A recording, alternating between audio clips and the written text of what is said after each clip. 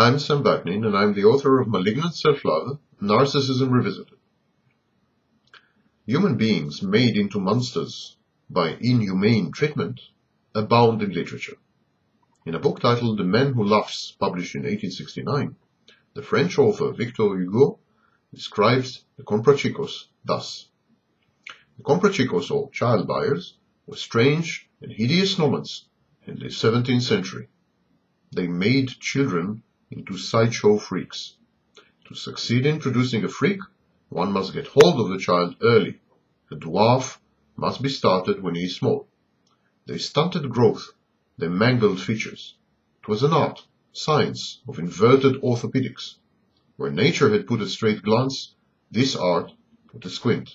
When nature had put harmony, they put deformity and imperfection.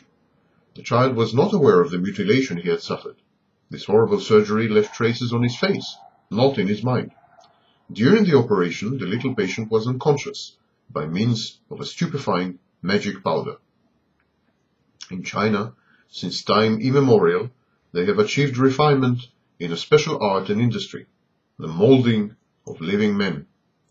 One takes a child 2 or 3 years old, puts them into a grotesquely shaped porcelain vase or bottle.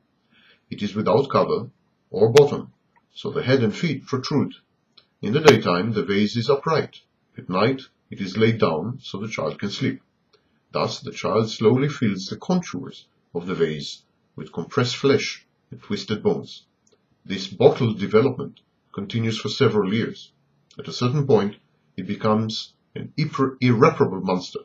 Then the vase is broken, and one has a man in the shape of a pot, or a vase, or a bottle.